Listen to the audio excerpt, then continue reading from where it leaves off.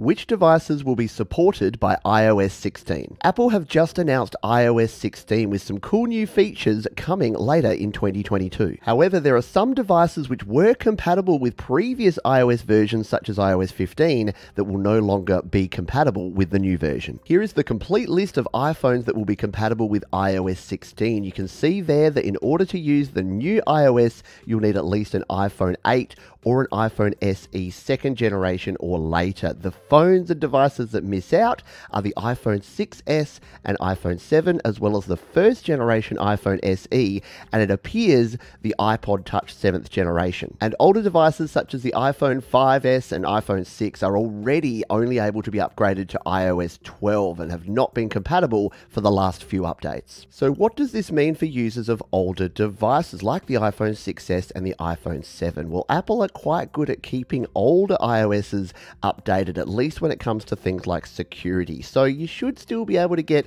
a few more years out of those older devices. If you are in the market for a newer phone, do check out my iPhone buyer's guide over at studiolivetoday.com/iPhone. And if you want to find out which iPads are compatible with the new iPad OS 16, check out the video linked in the description or at the bottom of the screen right now.